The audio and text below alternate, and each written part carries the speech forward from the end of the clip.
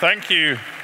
Thank you, ladies and gentlemen. Good evening, everyone. It's wonderful to be here. We're in a house of God, but I can promise you that I'm not going to treat this panel with any reverence at all tonight, and neither should you. Welcome to this debate. In the spirit of the age, I'm tempted to say I have never seen a crowd like this in my life. In fact, this must be the biggest debate crowd that London has ever seen. You are fabulous, people, all of you fabulous. But I'm not going to do that because we're not going to be talking about Donald Trump tonight. We are going to be reflecting on another nation which has political challenges, shall we say, and a degree of turmoil in its midst, and that is our very own dear country. The title of our debate tonight is, as you all know, The Great Realignment, Britain's Political Identity Crisis. There could be nothing more timely, I think, given that we all know that politics is in a state of flux. We have had in the recent past leaders like Tony Blair and David Cameron who were intent, preoccupied with winning the centre ground. But right now, politics is a place where the centre ground doesn't really seem to matter quite so much. There are more extremes, I would say, in British politics today, and then questions for all of us about where we sit with what we see in our politics. Our party politics, our Brexit politics, our nationalist politics, all of this is up for grabs and is raising profound questions about the alignment of British politics. So that's what we're going to explore. I'm going to introduce my fantastic panel in just a moment, but because this is an evening which is all about your involvement, you're going to get, I guarantee you, a chance to air your own questions much better than mine, I am sure, to our panel. It's about interactivity. So we're going to start by getting ourselves ready for total engagement with an audience question for you all. So please, on a show of hands, to set out how we feel as we go into this debate, please think about this and respond. How many of you, all of you here tonight, right now, are feeling politically homeless? If you're feeling politically homeless, raise a hand. Now this is awkward because I can't quite, I think it's about half, perhaps. Waggle them around really violently. Oh yeah, oh God, it's more than half. Actually, it's three-quarters. Okay, it's a very useful guide to our panel. Would you agree, panel? About three-quarters. I'd like to see. You want a recount? Why didn't you want I can't see. Oh, you can't see, oh. All right. Well, ask for the other side. Ask for the other side. Oh, all right. Who has actually got a clear political home right now and feels they know where their home and their identity sits? Waggle, please. Yeah, I'm sorry, you're not a majority. I'll be charitable and say you're a third. You're between a quarter and a third. So, homelessness, political homelessness is going to be a big theme of this evening. Thank you for that, everybody. Let me very quickly introduce the panel. I'm just going to go down the line. So I'm going to start with Anand Menon, who is Professor of European Politics and Foreign Affairs at King's College London, also Director of UK in a Changing Europe, which he insists is the best think tank in Britain today. He's not, of course, biased at all. It is, he says, a non-partisan initiative researching the complex relationship between the UK and the EU. Next to Anand, a familiar figure, I'm sure, to all of you, Hilary Benn, a very senior figure in the Labour Party, not currently in the shadow cabinet, but he has served in Labour cabinets, and he is currently chair of the Parliamentary Brexit Select Committee. Next to Hilary is David Goodhart. He is the founding editor of Prospect magazine. He's currently the head of the demography unit at the think tank Policy Exchange, and because he's an author, he insists, I tell you, that his book, The Road to Somewhere, The Populist Revolt and the Future of Politics, is available outside this hall. Depending on the quality of his arguments, you may or may not be interested in that by the end of the evening. For you to judge, not me. Next to David, we have Helen Lewis. Helen is deputy editor at The New Statesman, writes a great deal about the political scene in this country. She also broadcasts on it, I know, because I listened to her on The Week in Westminster on Radio 4. And frighteningly, for a tech Luddite like me, she also has a weekly tech column in the Sunday Times, which I read but don't understand.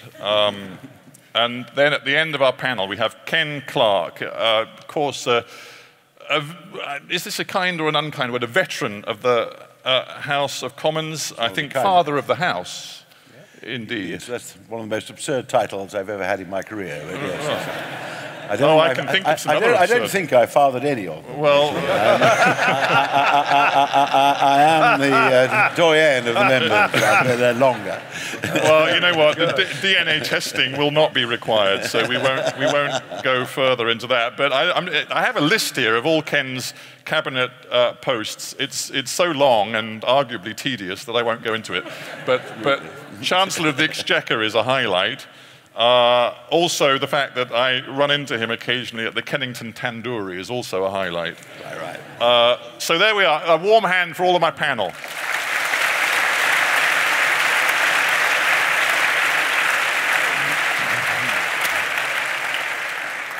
In the spirit of panel debate and to get things going, I want to hear from each of you in turn on this very simple, straightforward opening question. Is Britain facing a political identity crisis right now? Let me start with you, David. Yes, I think it is, but political identity crises are necessary in politics. They have to happen every now and then because views of the electorate shift and the party system gets out of kilter with how public opinion has changed. I think what's been happening, I think the big thing that's been happening over the last generation or so is that we've seen a kind of convergence of views on most of the big socioeconomic issues. It may not look like that given the Corbyn takeover of the Labour Party, but actually if you look at British social attitude surveys and so on, things like public spending, redistribution, size of the state, you've seen actually a convergence across classes and value groups to some extent too, I think. The middle class is more egalitarian than it used to be. Perhaps that's because there's a bigger graduate professional element to it. The working class is less protectionist than it used to be. So you've seen a coming together on socioeconomic issues across the country. However, on sociocultural issues, issues to do with the nation state and borders and group attachment, and pace of change, and issues to do with terrorism and crime. On these sorts of issues, you've seen a divergence of views across the country. And our party system doesn't really reflect this any longer. There was a kind of, if Theresa May had got a big majority at the last election, I think the realignment would have started. We've had a kind of half a realignment, but at the moment, we are not seeing this shift. I mean, obviously, socioeconomic politics remains very important, but sociocultural politics has become so much more important and is now I mean, I think what will happen over the next 10, 15, 20 years is we will have a more liberal, I mean, some version of the Labour Party, a kind of middle, a version of the Labour Party representing the broad middle class that is somewhat more liberal, more open, in favour of more openness and so on, than the Conservative Party that will care more about national boundaries and the security and identity issues. I mean, I think that we're kind of we haven't quite realigned yet, but we will do. Right, and you're still, I don't want to focus right now on this opening too much on party politics, but you're still focusing on two main parties dominating in the future, as far as you can see it. So, I think so, yeah. But Ken, you next. The basic notion of a political identity crisis, of course, crises are bad things, and therefore this is a notion that something bad is happening. Do you think it is? Well, the crisis is very, very much on the European issue, which is why it's been the poison in British politics for about the last 30 years. I mean, essentially, I think people on the centre-right know where they differ from the centre-left. I feel quite comfortable, I think a lot of voters do, on most issues. I mean, Jenkinsites and Blairites have always distinguished themselves from One Nation Conservatives, and outliers have joined in our two-party system in taking their voters with them, with some very loyal bloc voters in the past. Now, Europe's always strained that.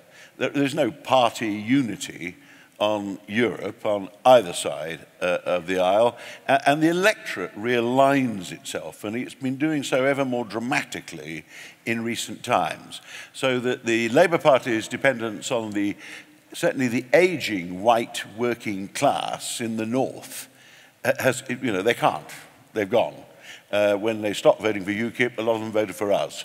Our reliance on young, professional, aspirational, business and professional people in the south and southeast is gone. So this extraordinary general election, we win Mansfield and they lose Canterbury. Labour wins Canterbury. Well, but that was reflected all over the place. And in the House of Commons, the hard-line Eurosceptics, people like Jeremy Corbyn, people like Liam Fox, with identical views, sit in cabinets and shadow cabinets and try to append to agree with people whose pro-European views are at least as strong as Hillary's and my own. And that's why, because of all underlying angry protest, that's why things are broken up. Why it's broken up particularly, I'll be very brief, it's partly the economic collapse, it's the loss of confidence in the global economy. A lot of people haven't benefited. We haven't really recovered from the 2007-2008 crisis. And the other is the mass surge of migrants into this country, which is causing a huge problem for all the democratic West, and which a section of the public is getting increasingly alarmed about, and they want to find scapegoats for the fact the community is changing, and they rather like blaming Mexicans and wanting to build a wall if they're Americans, or blaming Brussels and thinking it will all stop if only we leave the European Union here. Yeah, thanks, Ken. And we'll come back to the specific issues like immigration, I'm sure, in the course of the debate. But Helen, the big picture, I mean, Ken's just painted this topsy-turvy world where the Tories win Mansfield when they actually perform pretty badly overall, and Labour extraordinarily wins places like Kensington and Chelsea and Canterbury as well. Topsy-turvy, but is it bad? And what do you make of this notion of an identity crisis? I do think it is bad, because I think it means that voting is very frothy and unpredictable, and actually, as we saw tonight, lots of people do feel homeless. I think there are a couple of divides that are now really strong. I mean, Ken picked this up, but what we've really seen is the decline of class-based voting. Actually, you cannot talk about there being this big class split anymore. And that's been replaced by different divides. So an absolutely huge one is graduates versus non-graduates. 90% of our MPs are graduates. Now, that is a problem because you have government by graduates for graduates. Look at the Brexit vote. 75% of people with a postgraduate qualification voted Remain. Isn't that linked to economic class? Absolutely. It's linked to the, well, because it doesn't matter so much where you came from as where you feel you're going. And I think that's the different thing about where the economy, who the economy is perceived to work for. But the other big split as well, which also relates to this, is city versus country. And that's the story of Kensington, really, is that people in cities live alongside migrants and immigrants and ethnic diversity, but they are far more relaxed about that than there's somebody who is living in a predominantly white town that has seen relatively small but dramatic changes in a sort of percentage terms. So somewhere like Boston in Lincolnshire was the most Brexity place in the country. And actually, if you compare that with an inner London borough, that has not had the volume of migration that you would see there, but it has had a very rapid change. So the other big one that I would mention is old versus young. And this was an election where Labour did a lot better than it expected to, because youth turnout was very, very high. And that's a long-term problem for the Tories, because the two stories really of their vote share are over 65s were repelled by the social care offer and stayed at home. And also their missing generation of Tory voters around the ages of 35 to 44, people who once might have expected to buy a house, settle down and vote Tory, are now stuck in the private rented sector. They feel so much more insecure in their lives, and they're not turning to the Conservative Party in the way that their parents or their grandparents probably would have gone through that trajectory of their lives. So yeah, what you're seeing is exactly an identity crisis. Politics is becoming so much more unpredictable. I was looking at data today that suggested that between the Brexit referendum, a third of the people who turned out for that, 2015 election, either a third of those people who voted in the 2015 election either stayed at home or voted for a different party in 2017. That is an incredible level of churn in politics. Yeah, just Hillary, to you next. And again, the theme, the identity crisis. But I'm just wondering whether it is such a bad thing. You know, Helen kicked off by saying, yes, it is bad, and turbulence, froth, all of this sort of churn in politics. But why is it? It makes you lot take much less for granted. Maybe makes you work harder and think harder. So maybe it isn't a bad thing that we're talking about. Well, it's interesting. In recent years, we've been told the growth of multi-party politics, but actually at the election we had this year, 82.4% of people either voted Labour or Conservative, and you have to go back, I think, to 1970 to find the last time that figure was to be found. Look, the nation is absolutely split down the middle on Brexit. And Ken is right that it is the issue that dominates our politics. And we're having to deal with the consequences. Now, what is that about? The 52% voted to leave because it was about migration, change, loss, austerity, how long you wait to see the doctor, the inability to find housing for your children, and a desire for control, the word of the referendum, in a world in which, because of the pace of change, it often seems as if, to many people, we have barely any control at all. And I think the message that the referendum sent, which is not just for the United Kingdom, but politics across certainly Western countries, is the balance between, on the one hand, the recognition of the need for cooperation between nation states to deal with terrorism, to deal with threats to peace and security, the movement of people, climate change, trade, and on the other hand, the wish to have some greater influence about how things work in our country. And what we've seen now is that on top of traditional party politics, we now have overlaid referendum politics, and I agree with Ken that each of our parties is having to deal with the consequences of that because we represent people who were on either sides of the particular debate.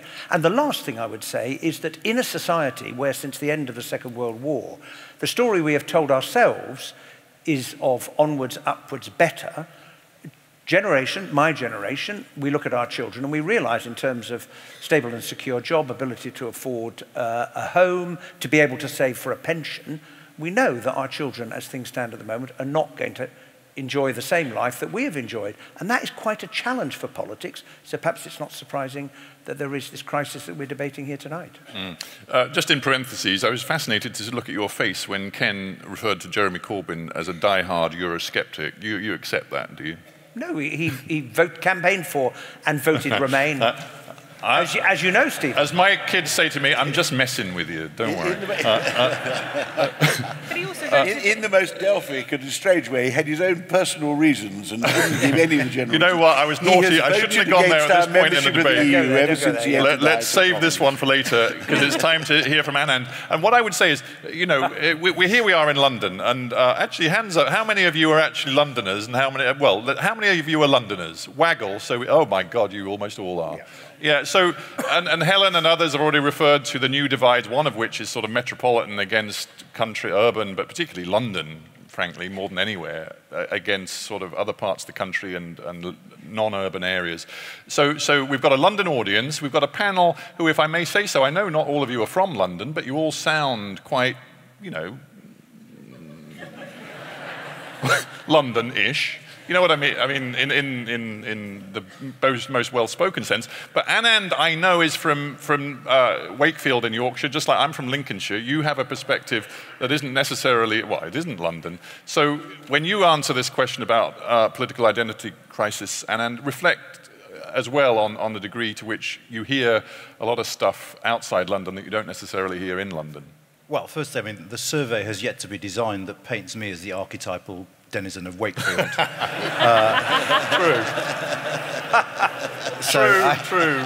I am not going to stand here as a representative of my hometown, but I'll say two things. I'll say it's interesting that both MPs put the emphasis on Europe, because I think Europe is part of the story of our politics, but only part of it. Because I think the other part of the story is the fact that from the early part of this century onwards, politics had been distancing itself from the people. You see this in all sorts of ways. You see it in falling party membership, falling voter turnout. You see it in all the British social attitudes polling on whether people trusted politicians, the fact that more and more people said they were all the same. Added to that, you had the expenses crisis. Added to that, you had the impact of the financial crisis. And I think there was a growing disenchantment with politics there anyway, before the referendum. What the referendum did in part was it allowed people to express that. So the other figure about comparing 2015 with the general election in 2016 is that 3 million people who couldn't find anyone to vote for in the general election went out and voted in the referendum. And the majority of those people voted to leave, partly as a protest against that system. So that's the first thing. And the second thing is to do with Europe. And this is why it's so messy. We have two problems going at once.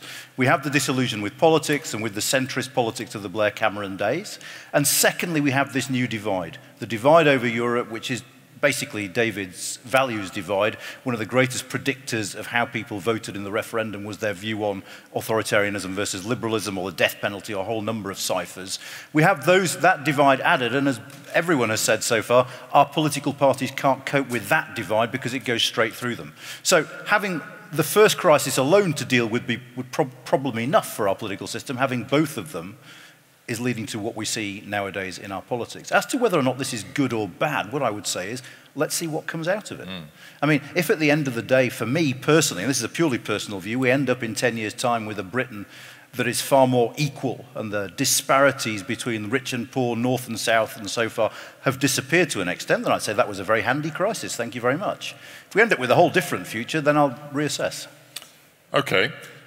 You just said something interesting, and I want to pick up on it, about the centre ground and the degree to which politics at the moment appears to have left the centre ground, and I mentioned it too. Do you think that's really true? Because, you know, the received wisdom in democratic politics, not just in this country, but in most Western democracies, is that you win by winning the centre ground. Is that no longer a safe assumption to make in the United Kingdom today? I think we exaggerate that. I think there is a huge support still, 80, 90% of the electorate support what? A regulated market economy, by historical standards, a very large state, a kind of 40% state. The Tories may want 38%, Labour may want 42%. I mean, these are relatively sort of minor disputes. And a public realm that is pretty egalitarian and permissive in its assumptions about our fellow citizens. I mean, within, so that's very big picture. Within that, of course, we have the value divisions and these value groups. I call them, in my book, the anywhere people, who are about 25% of the population, the more educated and mobile people, and the somewhere people, about 50%, who tend to be much more rooted, less well educated, and so on. These value divides that have partly taken over from the class division are real and important and are leading to this identity crisis, you might say. But it doesn't detract from the fact that look around the world. Just remember, actually, what a high degree of consensus there is on the very, very big picture stuff. Yeah, but you could argue in British politics today. I mean, for example, before the quite extraordinary election result, the received wisdom was, I don't know, Hilary, whether you would acknowledge this, but the received wisdom was that Jeremy Corbyn's offer, an out-and-out left offer, was never going to appeal successfully to the British public, because the British public, on the whole, always reverted to some sort of centrism. You could argue Corbyn's blown that apart. And you could also argue that because the Tory party at the moment seems to be driven by people who are very passionately pro-Brexit, and I think in the past you've used the word headbangers about some of them, that both our main political parties are being driven by people who aren't that fussed about the centre ground. But what was so radical in the Labour manifesto? I think that's the fascinating thing, is people have this idea, and it's one of the reasons for Jeremy Corbyn's appeal, is that he's a very radical figure. But you look at that manifesto, and it was a soft left manifesto. Okay, so taxing people over £80,000 a year is something that we haven't been allowed to say for 20 or 30 years in British politics. But it's not, it's hardly full communism now, is it, really? And, wholesale nationalisation? I mean, even Andrew Adonis under the Blair government was talking about individual bidding contracts for rail companies, and I don't think there's anybody here who would argue that the privatisation of rail has been an unqualified success, right? Who are these people that there are? I think, and part of the reason that Jeremy Corbyn succeeded is that the Tory was also offering a very radical change. There was no status quo at this election, and therefore I think it's very odd to talk about the idea that the centre ground is completely gone because Corbyn is this very, very radical figure.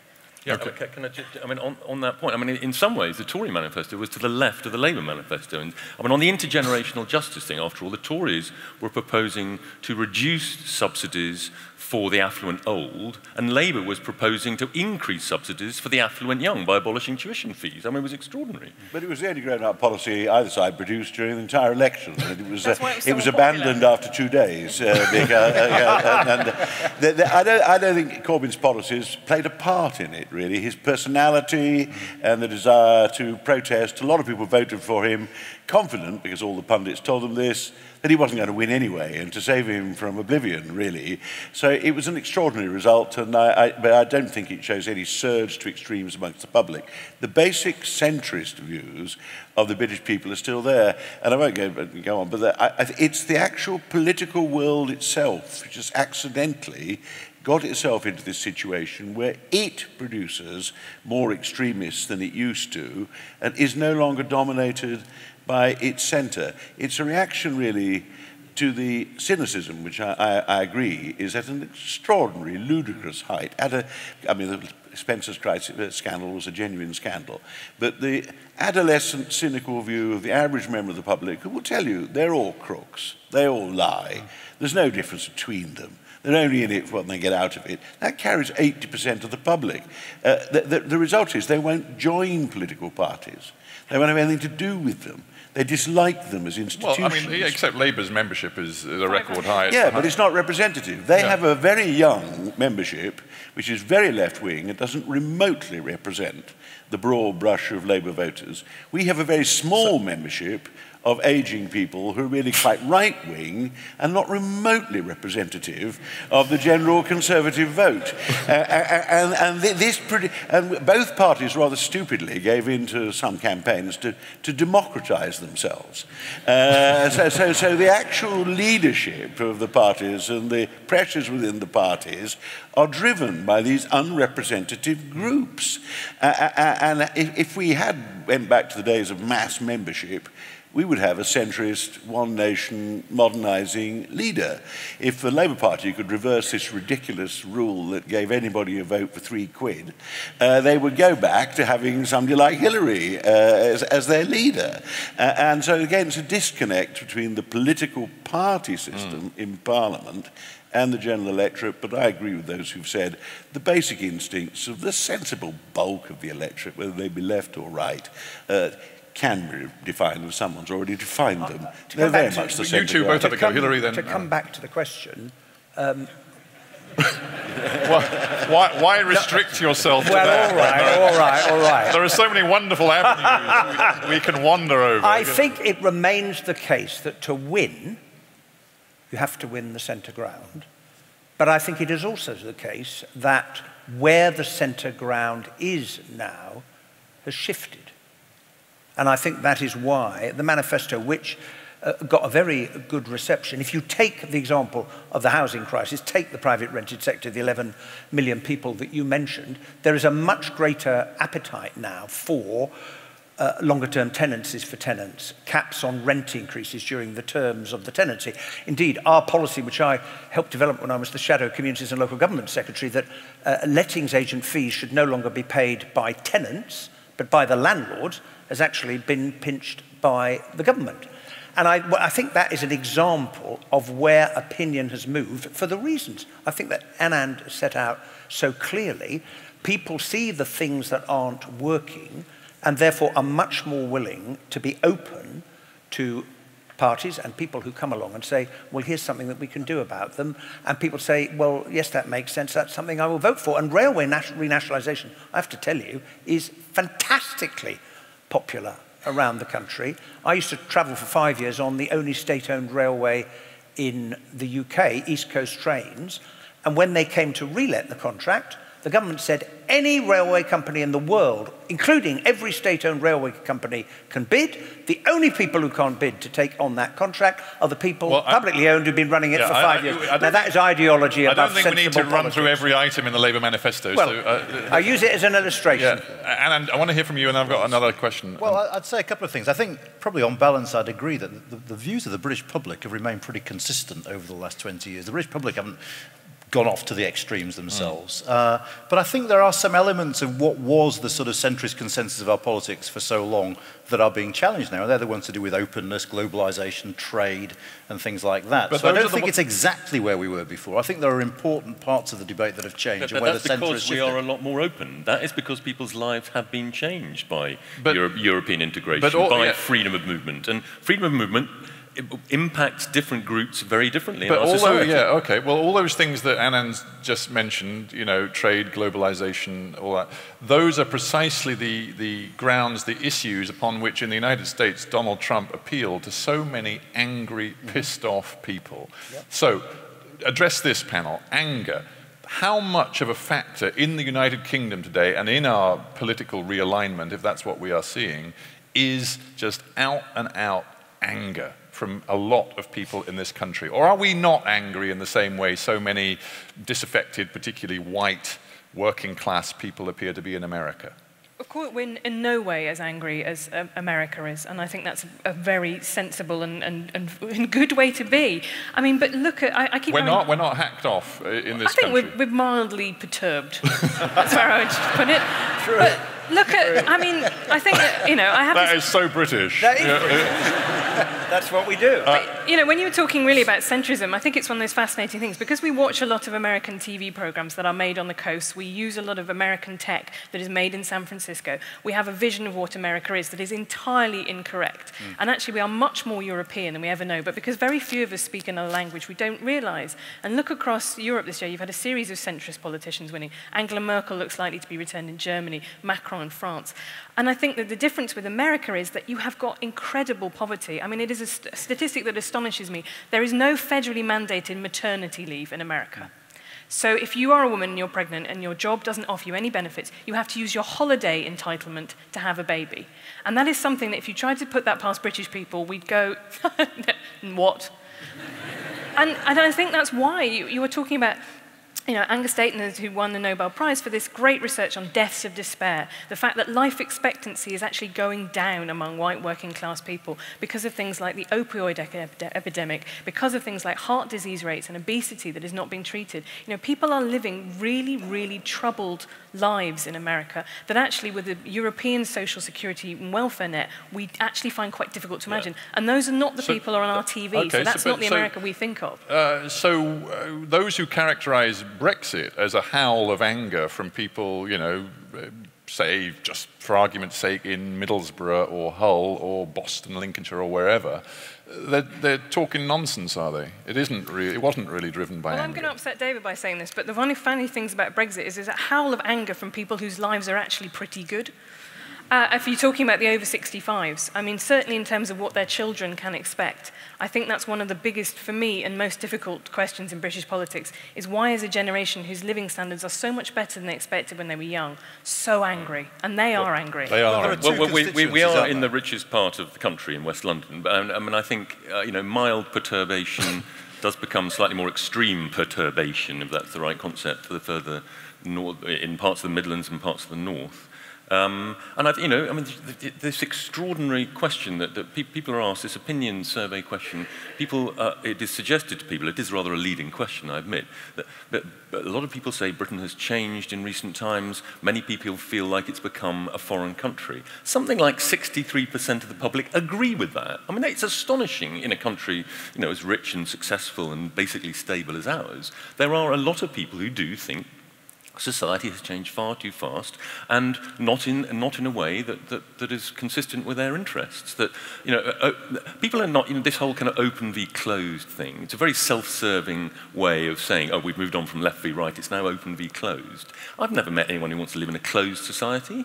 No, people don't want to live in a closed society. They just think the forms of openness we've developed in the recent decades have not been working for them. I mean, like the point I wanted to make about freedom of movement. If you're a North London lawyer, you know, you can go and work in your firm's Berlin office. You don't even have to, you know, sign any sort of documentation. You just go and do it and live there for 2 or 3 years. It makes your life better.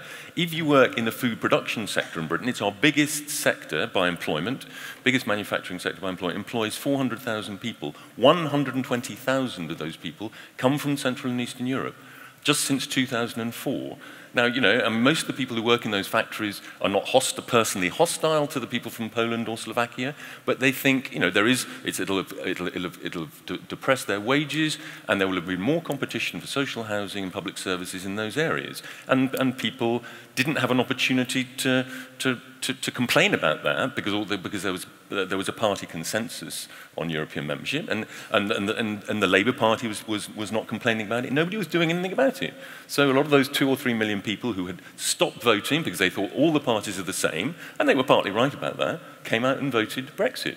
They were mildly perturbed, perhaps a bit more than mildly perturbed. But this is what I slightly struggle with, is the idea that some people's anger is more legitimate than others. So I agree that those people do have legitimate causes of concern, but if you're married to an EU national, for example, and you're now facing years of limbo, I don't feel that we somehow don't intuitively feel that that anger is as legitimate. That's sort of seen as effete Ramona kind of metropolitan liberal angst. But those are absolutely people whose lives are now rejected. I'm not saying that, but we're talking about a tiny number of people in that case. I mean, it's just quantities of people. And I want to hear you on this, and then I've got another question. Well, firstly, I agree absolutely with Helen. I think that the levels of poverty and the levels of division in this country are nowhere near as severe as they are in the United States, whether it be socioeconomic or race, actually. I think America is a different category altogether. What I would say, though, with the Brexit vote is you have two sorts of people. You have the comfortable 65-year-olds, the Shire Tories, who are relatively well off, who are, you know, voting for the past or voting against immigration, whatever it was. But then you have the sort of the Labour Leave voters, and I think there was anger there, and I don't think it was all wholly immigration. I think immigration in many senses was a cipher. There was a growing sense that our communities have been forgotten by politics. That anger, I mean, who could be a worse salesman of the referendum to those communities than George Osborne, who stands up and says, things are great now, you wouldn't want to change them, would you? And the resounding answer is yes, well, actually. Frankly, things are outstandingly great for George Osborne. He's got about 10 jobs. But we let our country get to the point where 17 million people, a large proportion of the Leave voters, were willing to take a punt because they didn't like where we'd got to. And that's an indictment of where we'd got to as much as anything else. I mean, I agree with that. It was about both Europe and other things. So communities have seen profound change. The old industries have gone. The levels of employment are not there. The kind of secure jobs paying good wages. And I would sum it up like this. Many of my constituents who wouldn't vote in a general election came out to vote in the referendum because they saw this as an opportunity to influence what happens. And they would sum it up by saying, we don't like the way things are. We don't think it's working for us. We didn't think you were listening. And the moment the result was declared, they'd have looked all of us in the eye and said, you're listening now, aren't you? And for them, it was a moment where they were able to exercise that political power. And that is the challenge that our politics has got, both to respond to that, because somehow we have to bring the 52% and the 48% back together to fashion a new future in the light of the referendum result. Just very quickly, which is why I think if we don't see a big shift in public opinion over the next 18 months, the notion that we should somehow stay in, despite this anger, would be fatal to our politics, because all those people who were saying, you're not listening, right, it'll be reaffirmed to them. And it'll make their anger much deeper. Yeah, yes. All right, but hang on. So because I want to get audience questions very soon, but I've got a couple more of my own.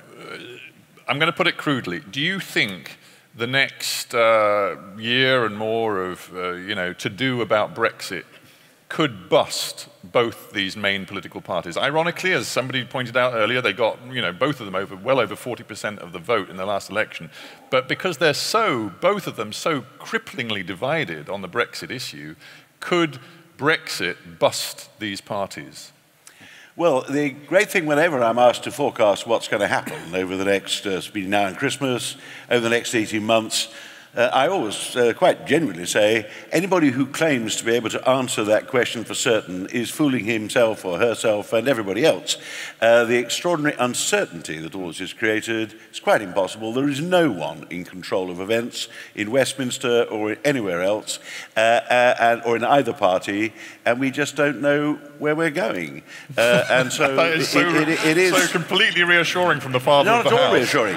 And I think we were getting a bit members of the Liberal elite when we were denying the level of anger and actually hostility to the political system and so on that recent votes have represented. And what I do think, of course, is it's extremely important to get back in control of it.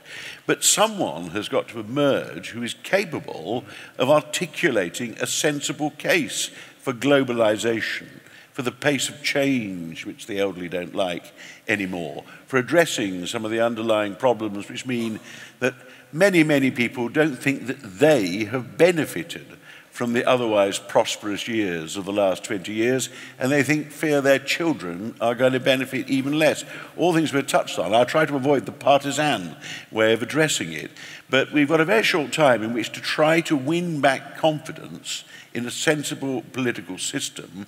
And at the moment, particularly when you go to some of the places that we've already mentioned, it is anger. It's not rioting anger. They aren't disorderly people, but inwardly they want to express their rage at the political system. But Ken, just one small point. It's not that they don't think they've benefited. They haven't benefited. I mean, this isn't a perception. This is reality, is that some people just haven't done very well at all. In fact, have done badly out of what to us might have seemed like a glorious period of globalized growth. Some have that. But I mean, we have aired the structural issues about globalization and who's benefited, who hasn't, to some extent. But I now wanted to turn to whether party politics is going to fundamentally change. I mean, if I may say so, and I don't wish to be rude or question either of yours political integrity, but you, even in the words you've said tonight, are so out of tune with your own party that I wonder what it would take for you to actually bugger off and leave it. I am a centre-right, free market, the social conscience. No, I know, I believe in the two-party system. This particular issue, I'm not revealing some great secret, and it's really rather comic to see the leaders of the two parties trying to reveal the equally obvious position across both their parties. I do not agree with John Redwood on the European Union. No, but Ken, my point is, I never have agreed with John Redwood. This isn't like a piddling argument about, I mean, even a serious thing like grammar schools. This is like existential to the entire future of the nation. Well, I keep arguing for a cross-party approach in Parliament, because it seems to me the pretense that the two front benches have to go through, that they've suddenly come up with some new unifying position, which, if it is genuinely unifying, is usually so vague and ambiguous that they manage to get everybody inside it. What we actually need to do is actually organise in a hung Parliament politics that can produce some consensus. So Hillary and I in our speeches are agreeing half the time. Well, there are plenty of other things we can disagree on. But 75% of our audience tonight feel politically homeless. And not so long ago, before the shock of the last election, there were a lot of people, and people around Tony Blair and George Osborne and Nick Clegg and all talking about, the very urgent need to start thinking about a new political movement. The election sort of killed a lot of that, but maybe Britain, and all of the homeless people in here tonight, politically homeless people, want some serious talk about a new political movement. Surely the Labour Party is much more fragile than the Conservative Party on this, partly because the Labour Party's voter base is absolutely split, has different interests. I mean, it has both the most zealous supporters and the great beneficiaries of so many of the changes of the last generation or so, the massive increase in higher education, the much greater openness, the European Union, or the university seats that were overwhelmingly pro-Labour. And on the other hand, you've still got, the left-behind parts of the country, the deindustrialised parts of the country, which feel they're not part of the national story any longer. And some of those, a lot of those actually moved to the Tories, and I think will continue to do so. They didn't do so in the numbers that were required for the Tories to get a landslide.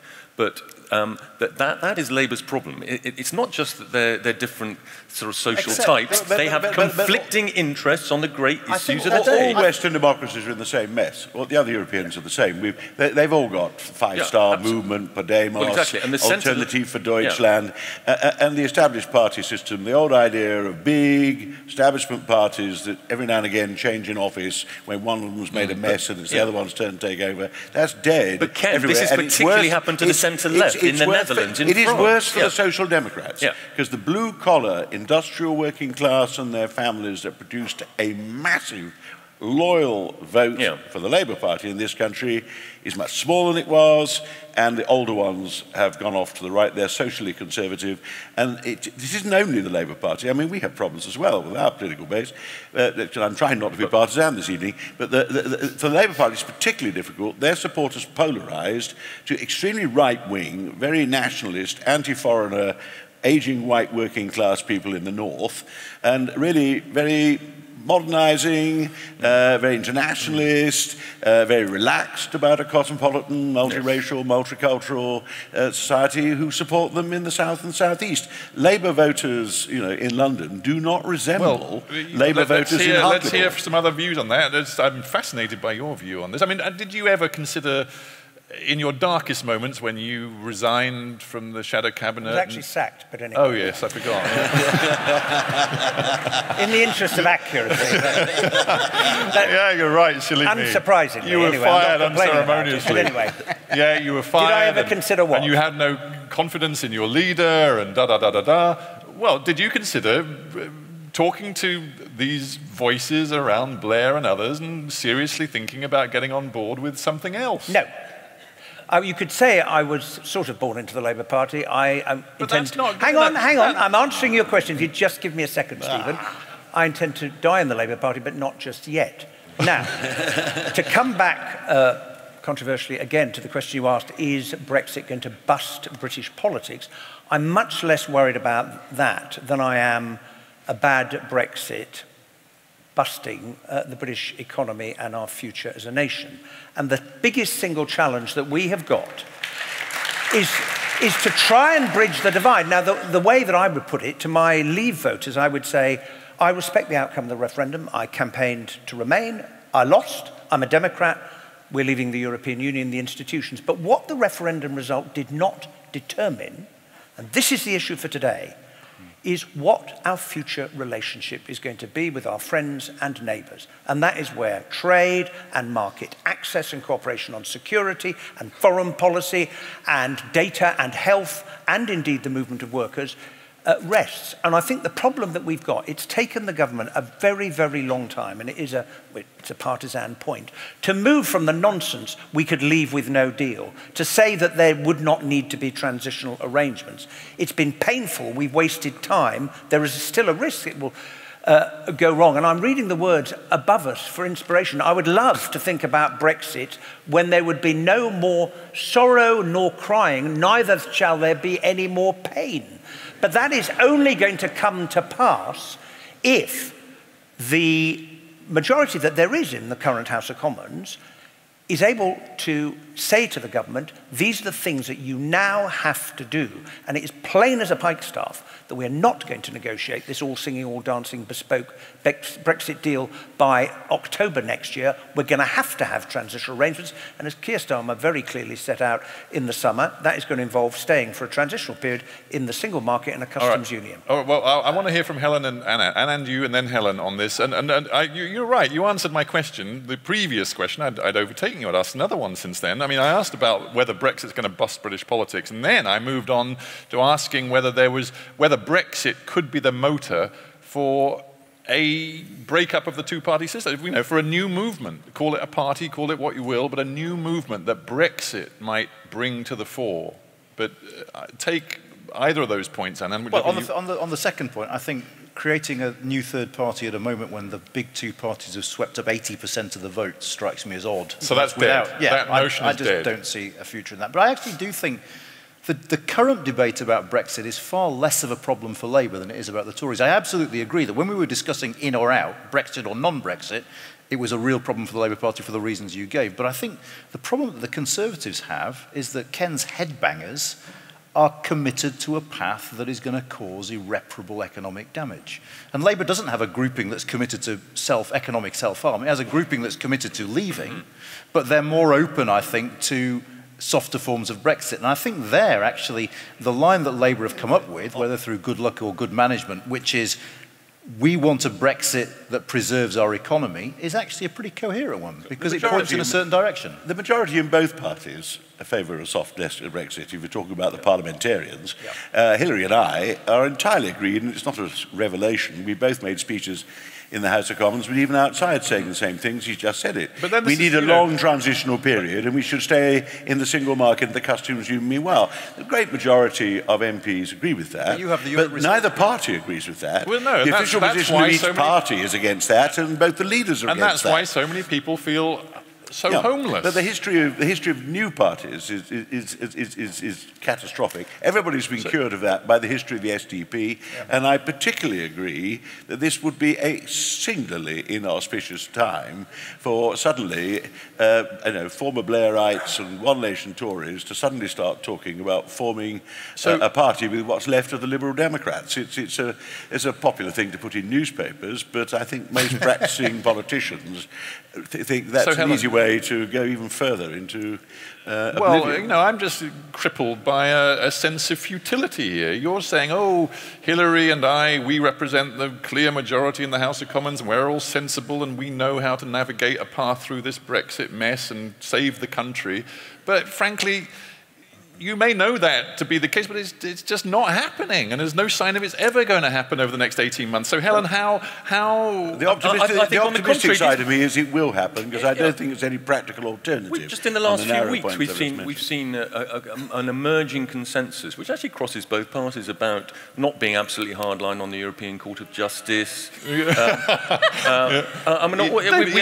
moving towards a fuzzy Brexit, but what we're forgetting is that there is another side to this negotiation. I mean, my fear is the EU are going to screw this up. Yeah, all right. Because they have screwed up pretty well everything since the mid-1990s. The euro, the refugee crisis, and they're actually doing pretty badly so far in this negotiation. They've come up with a sequencing thing that we agreed to, but actually it doesn't make sense because we can't know how much we're going to pay in the bill until we know what the trading relationship's going to be and things like that. I think the EU are handling this a lot better than we are on the basis that they've had years and years of practicing it, and we've got kind of 6 civil servants that we've rustled up from a cupboard somewhere and forced to try and have a go at it. But in terms of a new political party, I would never rule that out. I think Ken's right. If you, how many times have I sat and predicted something that wildly failed to come to pass? Did you feel in your waters it might be happening, in the months before the election? Yeah, I did, and there was a reason for that, is that we had a lot of discussions, people I talked to, about what was Labour's flaw. What was the absolute baseline of what Labour could go down to? And people were saying maybe 20%. And actually, if you look at those local election results from the 4th of May, Labour on 28%. Yeah. I mean, this is one of the things, of all the things that have been busted about conventional political wisdom, the idea that campaigns don't matter is the biggest casualty of this year. So the idea was that if you just went in with your performance 6 months out, it was all decided. That was not true this year. So yeah, there was pretty serious conversations, as I understand it, happening about a new party. The reason I wouldn't rule it out is because of Emmanuel Macron in France. Now, that is a very different system to the one that we have here. But I still think if you had somebody, and no shade to any of the politicians present, but I don't feel that people are wildly inspired by any of the politicians that they see around them, right? I don't think people look at Theresa May and think, even if they voted Tory, I don't think there is no Blair-style wave behind Theresa May. Maybe there is a bit behind Jeremy Corbyn, you might say, among a particular segment of people. So if somebody came out, the only person I can think of really that it would be if somebody like Ruth Davidson said, I don't want to be in a party that has just done a deal with a very homophobic DUP, and I'm going to start my own party. Somebody like that, who has that kind of unique brand that is both appealing to working-class Conservatives and also to metropolitan Liberals, that's the kind of person I can see breaking out. But as Ken says, the problem is everybody remembers, what do the Lib Dems poll in this election? 8%? And you talk to Lib Dems now, and they go, all these people say to me that they want a liberal pro-European party, and I think, that's us. Why doesn't anyone love us? And that's the problem for a third party. Angela Merkel famously said about coalitions, the little party always gets crushed. Yep. And that is exactly the story of British politics too. But Helen, the thing about Macron surely is, talented though he is, he only won because the socialists collapsed and Fillon had a court case about corruption. It took implosions on left and right for a centrist party to emerge. And we've got the opposite here. We've got a renaissance of the two big parties. So where's the space? It's because he was anti-establishment. He's back to this angry protest again.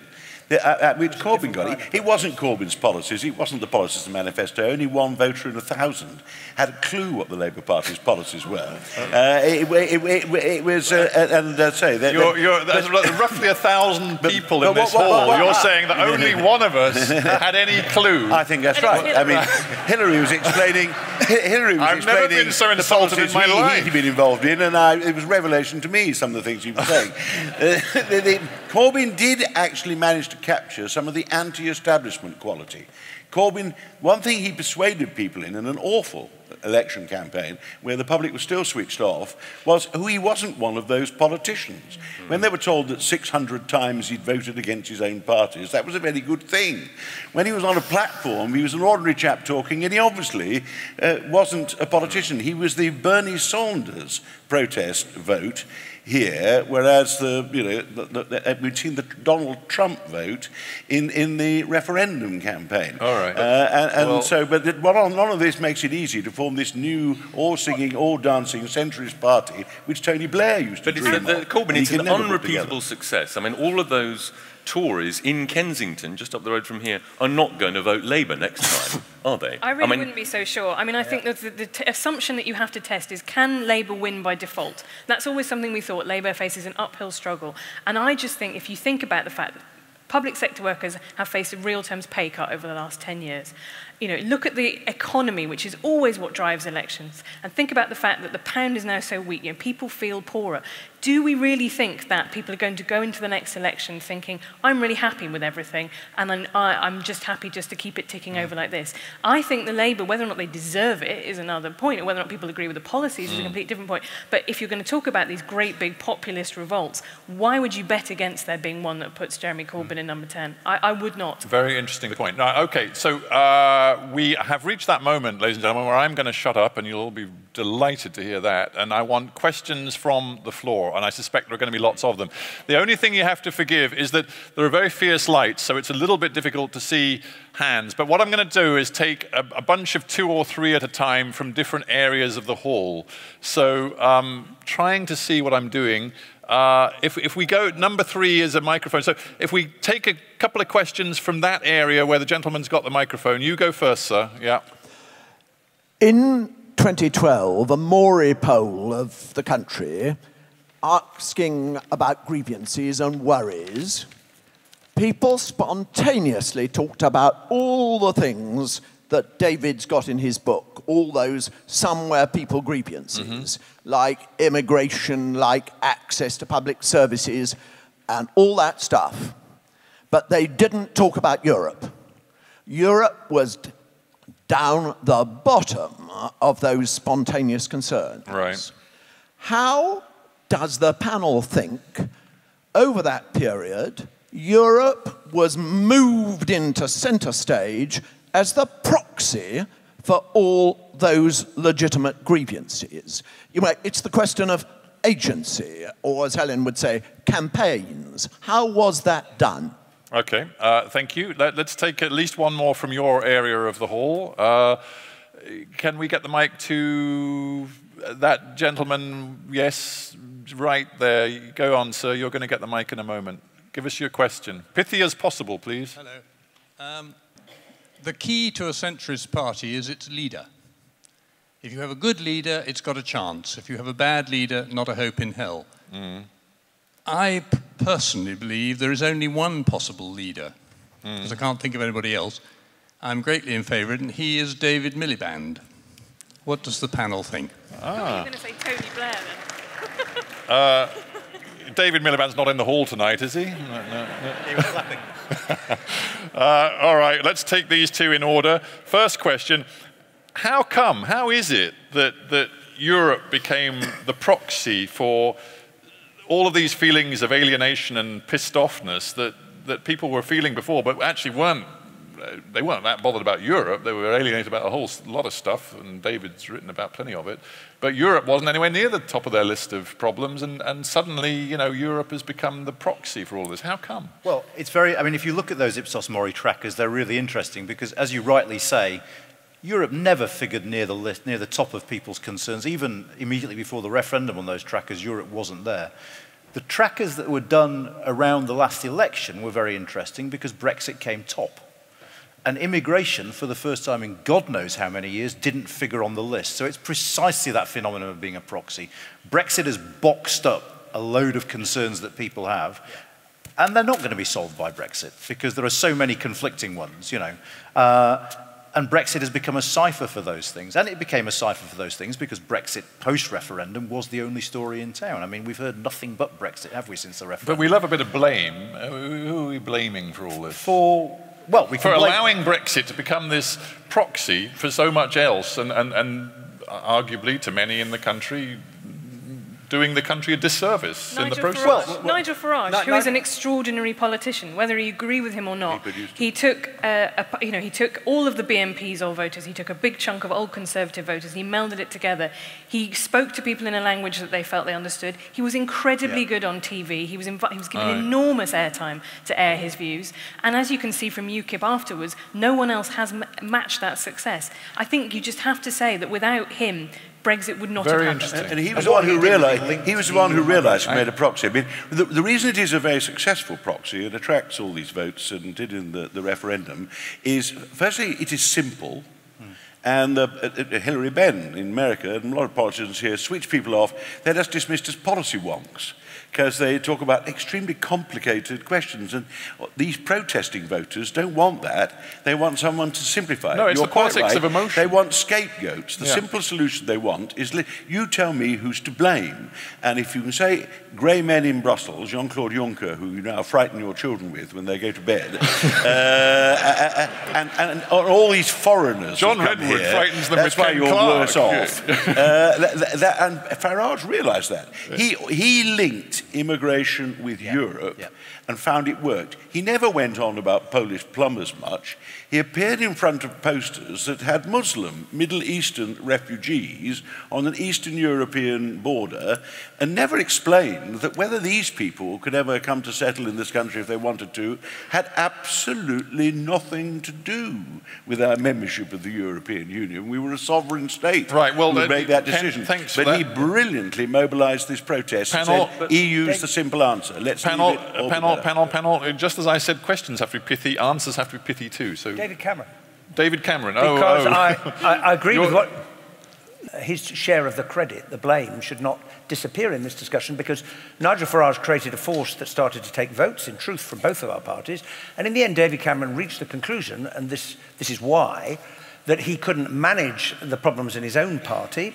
And so he looked back to what Harold Wilson had done 40 or so years previously when the Labour Party was split on membership of the common market, and he drew exactly on a renegotiation and referendum thinking he would win, and when you ask the question, then you may get the answer that you don't like. So it was his decision fundamentally to hold the referendum. Right, well, there's a reason why let's not get too hung up on that, although it is interesting. But it became about control, didn't it? I mean, taking back control was a very, very powerful slogan because there is a positive reason for voting Brexit. It is about self-government, that feeling that Brussels had come to represent the technocratic state, all of those things that keep being taken out of the democratic conflict. The Bank of England becomes independent. We have all this judicial activism. So many decisions are now taken outside of the democratic conflict, and Brussels was the example of that par excellence. People wanted self-government and national sovereignty. I'm taking back control at this point because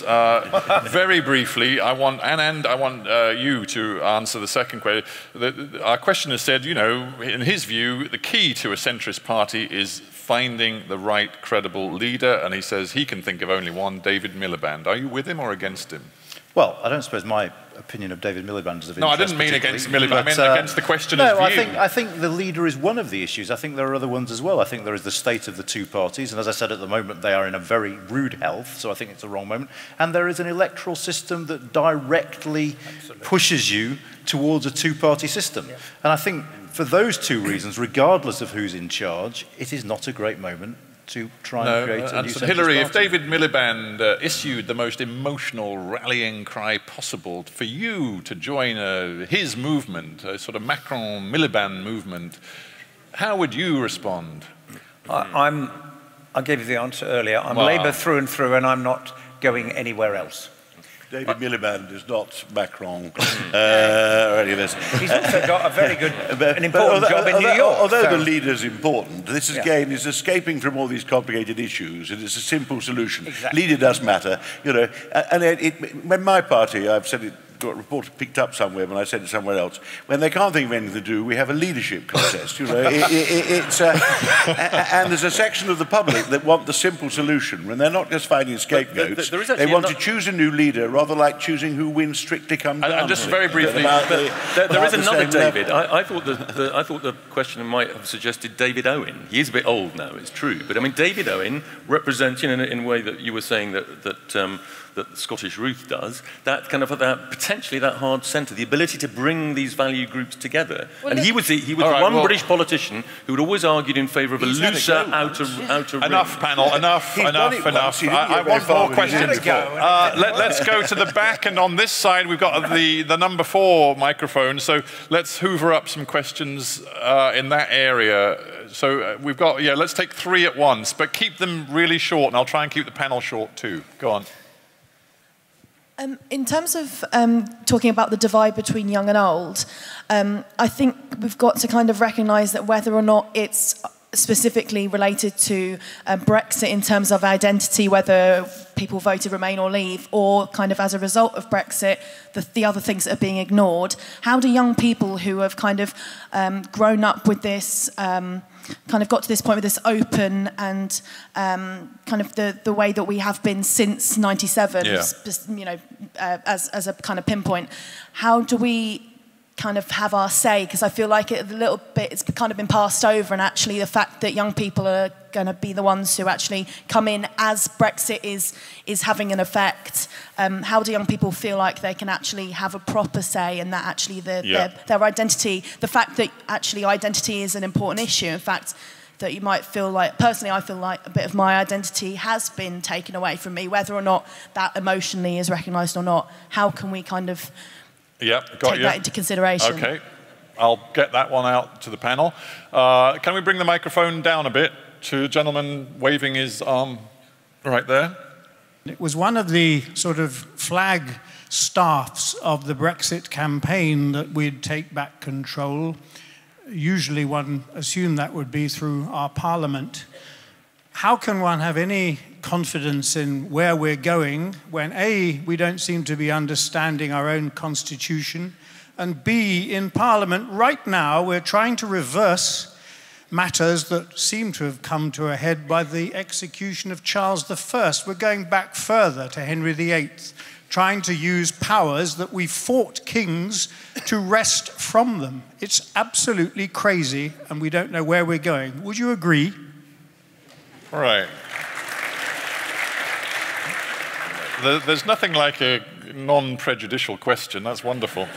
One more for the gentleman who's nearest you there. Then don't worry, we're going to come to other areas of the hall, but we're going to stick with that area for now. Yeah, go on, sir. Well, I want to make an observation. I recollect 20 years ago that... Can you turn it into a question? Because then... Well, I want to make an observation, first of all, which is that, which is that we're all as confused as you are. 20 years ago, I remember education, the armed forces, healthcare, security being the major issues. And now we have so many important issues, notwithstanding all of those, including global warming, Scottish independence, war in other countries.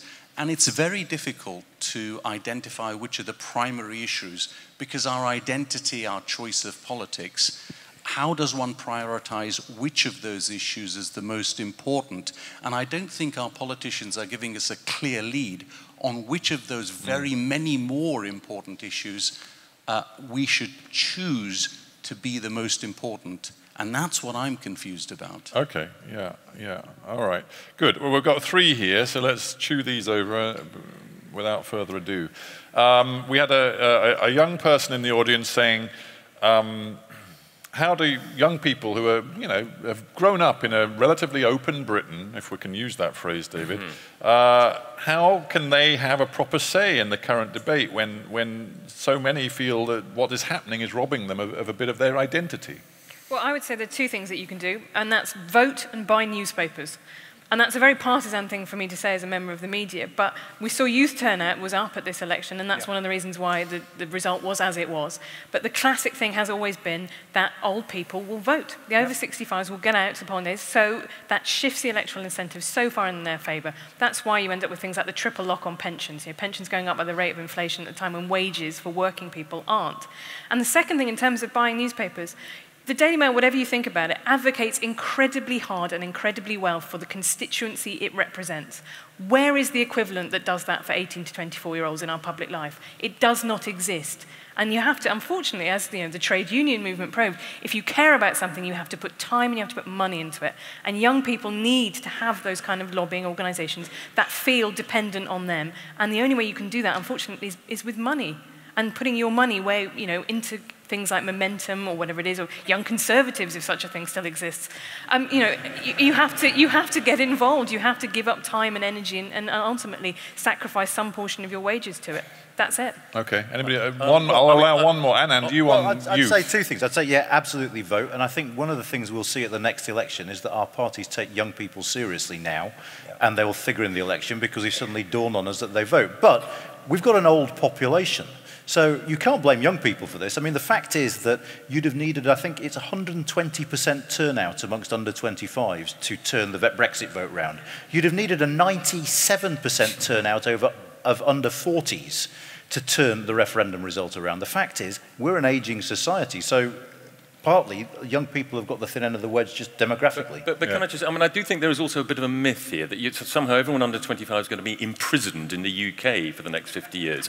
I've heard Vince Cable more or less saying this on radio. Actually, relatively little is going to change in terms of openness. We're going to continue to have visa-free travel. The Erasmus, yes, we are. Well, that's certainly what the British government wants. The Erasmus system will continue. Oh, that's all right then. Well, there is a massive interest on both sides. The tourist industry, in both Europe and Britain, has a massive interest in visa-free travel, and we will, one way or another, get it. The Erasmus system, universities will continue. You will still be able to go to do a year at a European university if you want to. Anyway, and only about half of the current exchanges go through Erasmus anyway.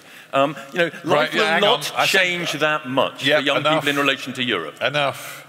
Can I come to the second question, which was about the EU withdrawal bill I think you were referring to? Now, Henry VIII in 1539, I think he was in between wives at the time when he issued his proclamation. But you cannot look at the terms of the EU withdrawal bill that we've been debating over the past couple of days and square that with a ringing declaration that we are taking back control, and which is why the bill is going to have to be significantly amended during its course through Parliament.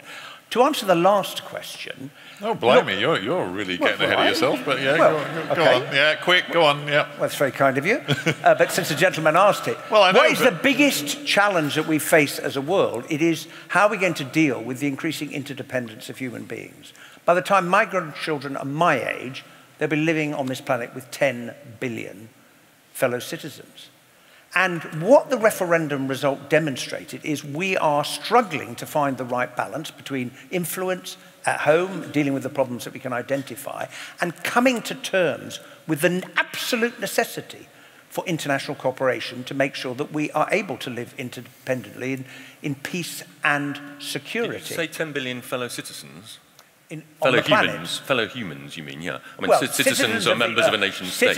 According to Theresa May, if European integration isn't going to go that far. If you're a citizen of the world, you're a citizen of nowhere. That's what Theresa May says. But I take your point. On the Henry VIII clauses, when I abstained on the second reading of this bill, and I'm not going to support it until these amendments are brought forward, it needs to be changed. And I voted against the government on the timetable motion and so on.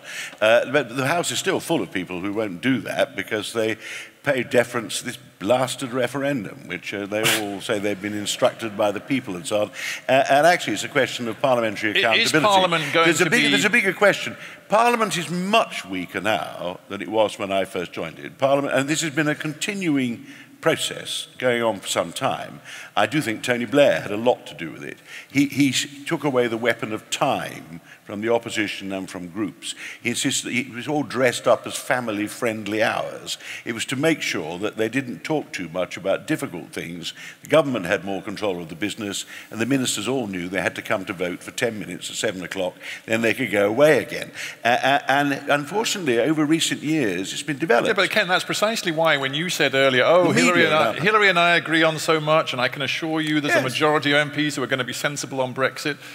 That's why I'm so, I'm not convinced that matters. I think it will be amended, and I hope it will be a reversal of the process. The present minister is citing precedents from the Blair government for these clauses, and if he's allowed to get away with what he does, future ministers from any party will cite what he's doing.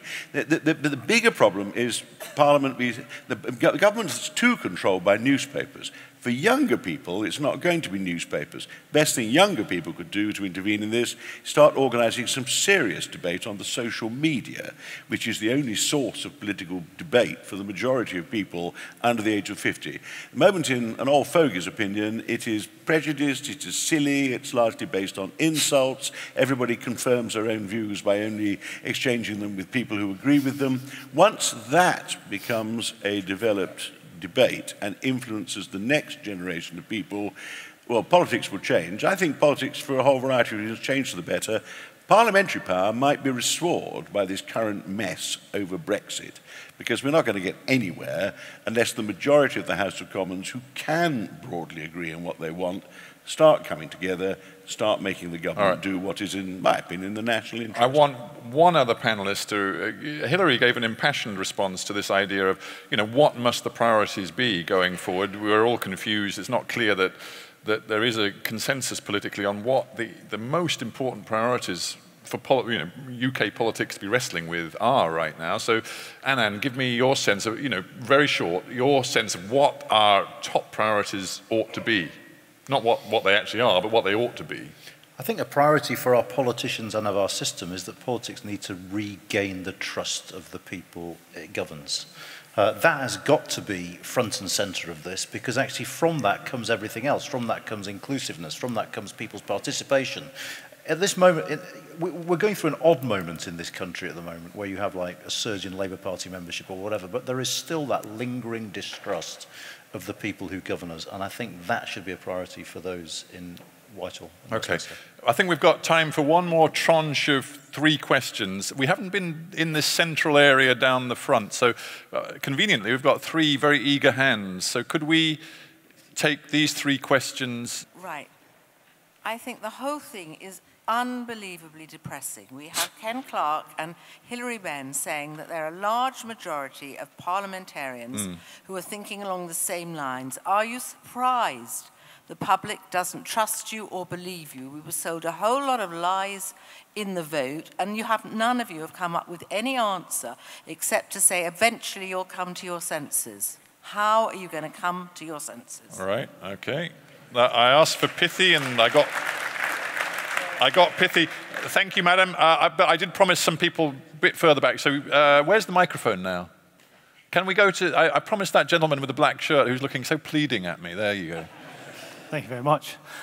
If it's true that in the run-up to Brexit, public confidence in politicians were at an all-time low, this nadir of confidence, and they're all crooks, does the panel think there's any relationship between that lack of confidence and the weakening of Parliament, and how easy it was for those so-called leaders to package all these proxy concerns into the white van of Brexit?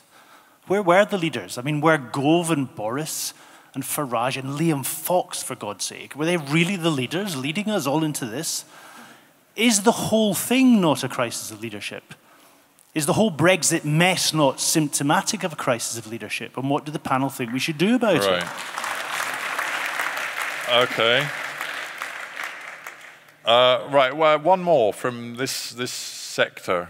Frankly, it's lucky dip. Whoever gets the mic first. Ma'am, I think you've won the raffle. There you go. How might Machiavelli work his way out of this mess? Oh, I love questions like that, because I don't have to answer them, but somebody else does. Good. All right. First one, I suppose this was primarily anger directed at Ken and Hillary for, you know, yeah, well, because it's all part. I mean, the question was, when are you lot in Parliament going to come to your senses? You are the only two representatives this who is are in all part Parliament. of this ridiculous denigration of the political class. Brexit. It just shows the questioner shares this ridiculous adolescent cynicism which has been cultivated over the last 20 years. In my experience, people who enter politics, by and large, are motivated by some clear views of national interest. And having worked in other areas of life, some in business, some in the law, I think the ethical standards of the average member of Parliament are very much higher than those of the general public. That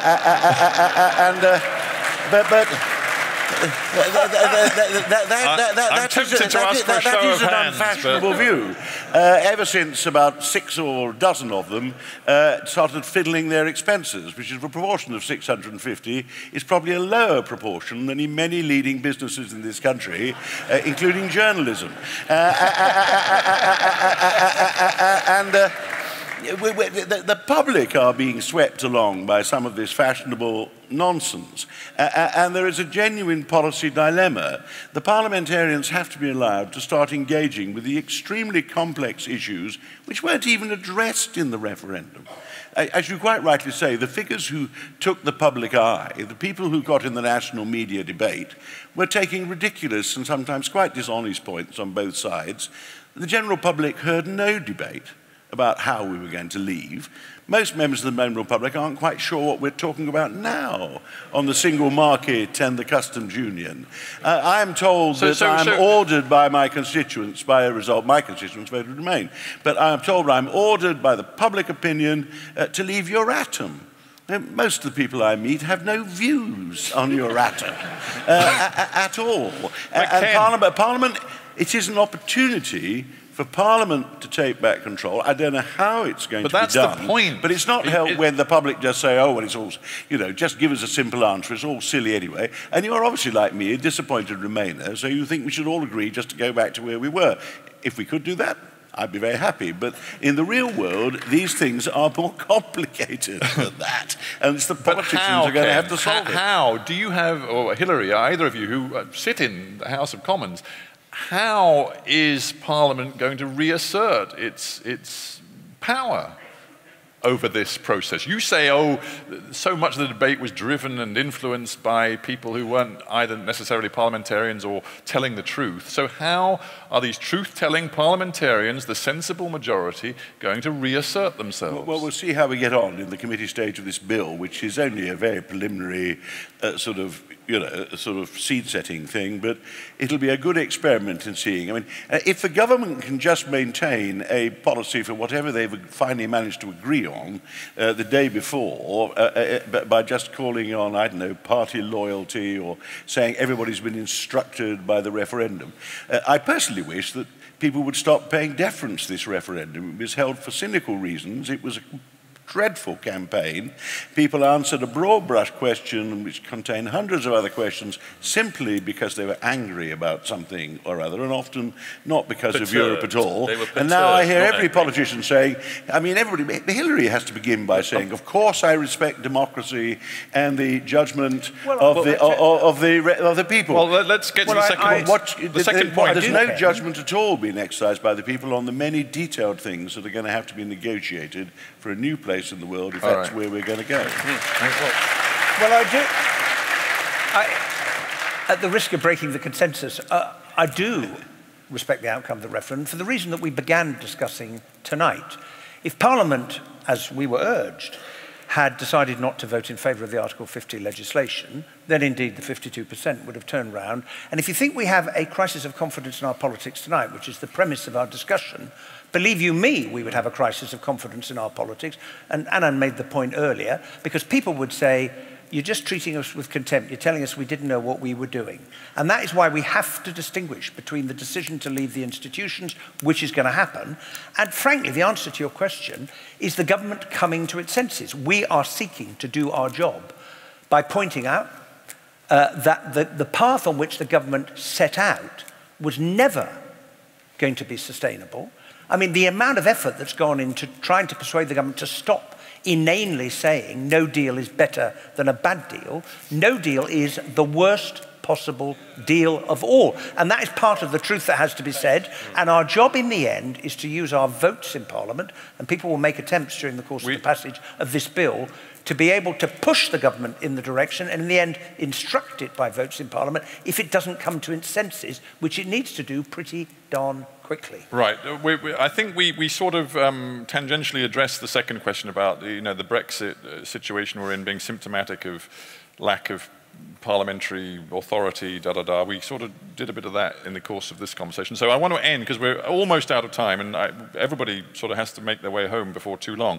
How might Machiavelli respond to the situation we are in today? Well, it's quite simple. He would have invaded another Italian province. But that is not an option, sadly, that is open to Theresa May. So I'm not sure we can draw that many lessons from Machiavelli on this one. Would we benefit from having a super smart Machiavelli in charge right now? Well, there was a superstar Machiavelli in charge of the Leave campaign, Dominic Cummings, right? And I think that's one of the things that people of all sides would acknowledge. And actually, the trouble sometimes with very, very smart people is that they assume that everyone else is stupid.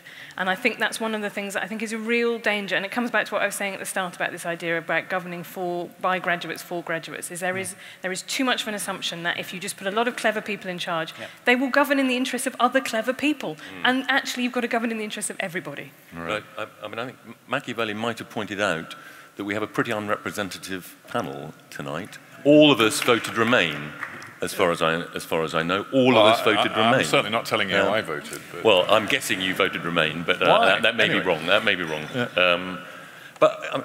Just this point about trust. We are not going to. It is for the idea that trust in politics is going to be restored. It's the kind of thing that one says at these occasions. It is not going to happen. No one's ever trusted politicians. I mean, go back to the Second World War. Extraordinary polling figures about how Churchill was mistrusted by everybody. We live in an anarchic, messy, much more liberal society, much higher levels of education. We are not going to go back to some good old days where everybody trusted the politicians, and thank God for that.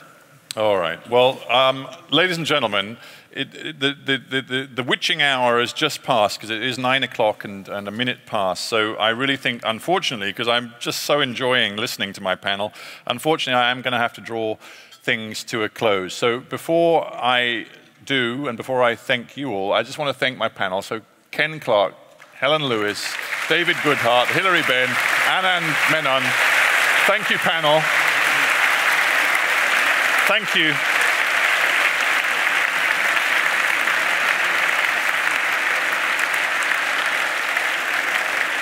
And I want to send you into this London good night by thanking all of you for being a fabulous audience. Everything from the voting to the questions, fantastic. Enjoy the rest of your evening, and thank you very much indeed.